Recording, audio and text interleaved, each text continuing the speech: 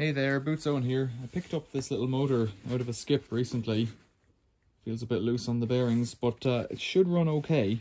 If we have a look at it, it is a Newman Elf, made by Newman Industries Limited in Yate in Bristol.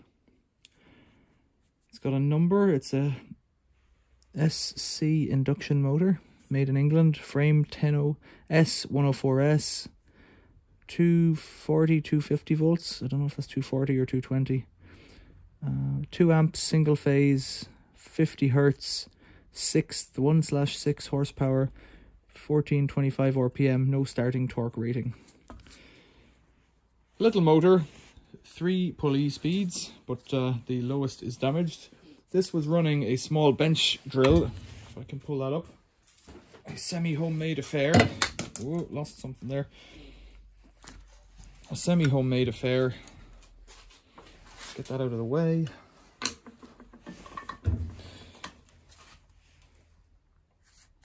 Which has a broken casting, but has its base plate. Broken casting for the table. Missing a table, but it has the quill and whatnot above for driving a tapered shaft there. A little lead weight on the back as a up and down affair, and it's driven by, it was meant to sit on the bench behind it and then have the pulley, the belt going up and over around here, around the back, down again to the motor beyond. I don't really have any ambition of using that bench drill, but I would like to test the motor. And I looked at it and I thought that looks a bit ropey. It was wired on a household switch, and we'll get in here. Just the cord looks a bit old, and before I do anything I want to have a look at the wiring. The feeling if I plug it in it'll just pop. So that should slide up and that should spin around. Green, oh, that's loose. I guess it's loose because it was on there. Okay, red. Oh, here we go. Okay, so that's all really awful stuff. And touching itself, that's neutral black to the frame. No good. Okay, let's see what we can do here.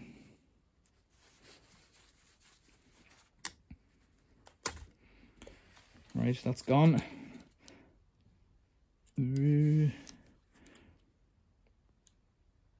That was live, okay, and this was neutral.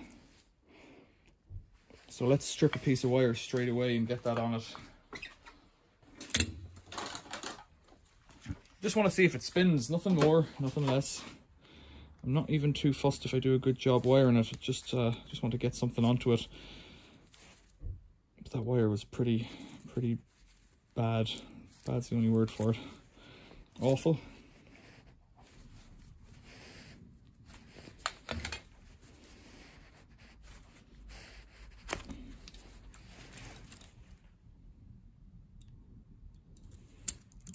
I'll do it just like it was and twist the wire around the pillars.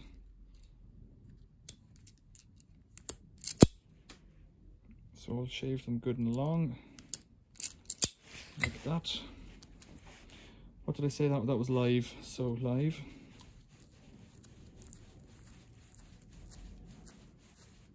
Twist. Twist and curl.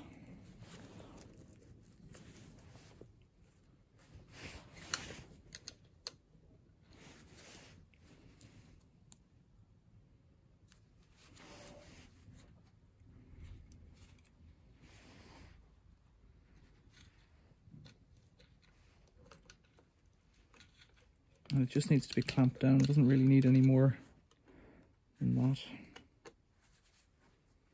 I'd like it to get in a bit better. Let me take this one off. Give me some more wiggle room. I haven't even cleaned it. I presume there's no oil in the bearings. This has been... I met the guy who was throwing it out and asked him about it, and he just said, well, that it was there for a while.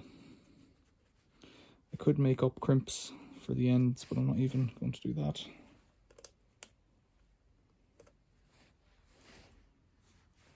Go.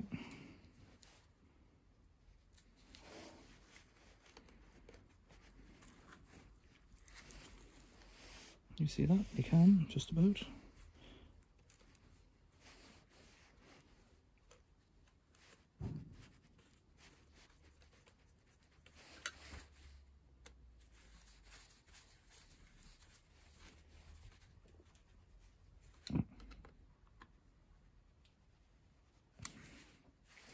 That's on reasonable enough.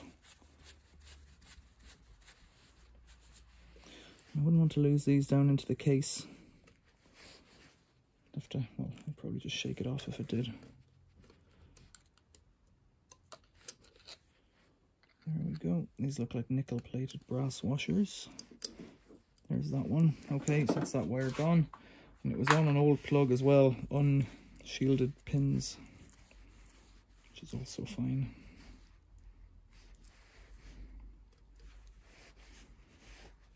Go on there.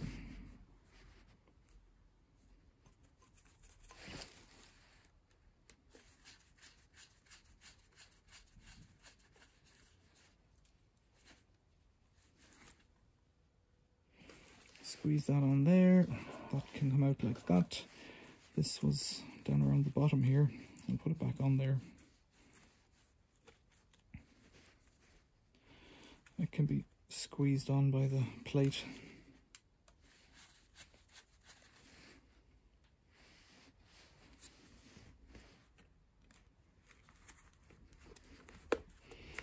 Not that it really matters if the plate's on it or not for this test. The plate looks to be homemade but painted the same colour, so presumably the motor was resprayed at some point in its life. Come on, fingers, do your thing. The plate doesn't really fit, is what's going on here. There we go. So that earth is touching it at the bottom. What do you think? Will the lights go out or will it just start? It does spin, that's half the battle. Like spin by hand, I mean. It's not going to be under any load. It's got little oil cups there. Dry as a bone. Could put a shot of oil into them, can't hurt.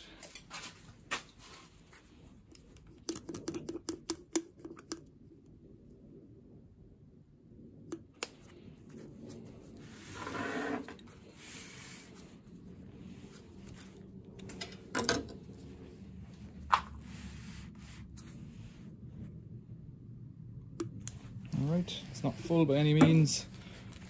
We're on, you see there's a lot of float in that, but I think there isn't much up and down.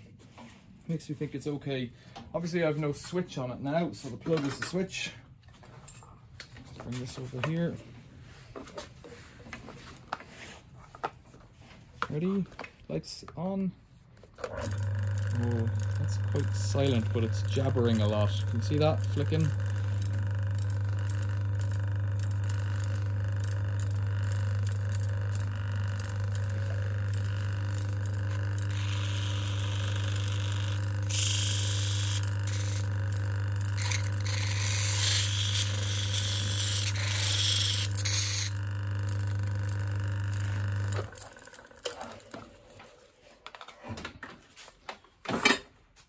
So then, what was this video?